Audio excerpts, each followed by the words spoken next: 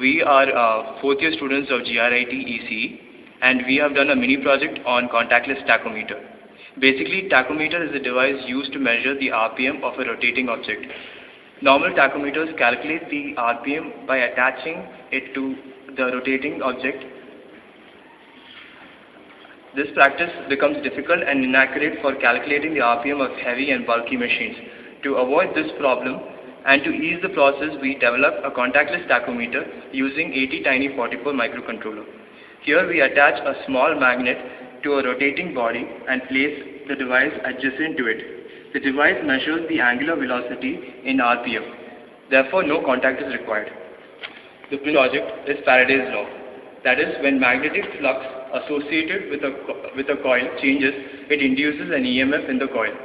So in our project, the magnet placed on the rotating body produces varying magnetic flux, which cuts the coil of the inductor and EMF is induced. This voltage is given to an amplifier as the signals are weak. After amplification, the signal is sent to a comparator.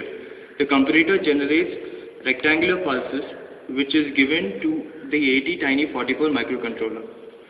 Now by counting the pulses, we obtain the angular velocity of the object. 80 tiny 44 has two interrupts. One is timer overflow interrupt and the other is pin change interrupt. Whenever the signal at the interrupt pin changes, an interrupt occurs and control goes to interrupt service routine. The ISR counts the number of pulses by using timer in the background, and we measure the counts, that is 12 counts, 12 pulses. By using this data, we count the number of pulses for 1 minute, which is nothing but the RPM of the rotating object. Now let's see a demo. In this case, we have used a motor with a magnet attached to the end of the motor. The magnet is brought close to the inductor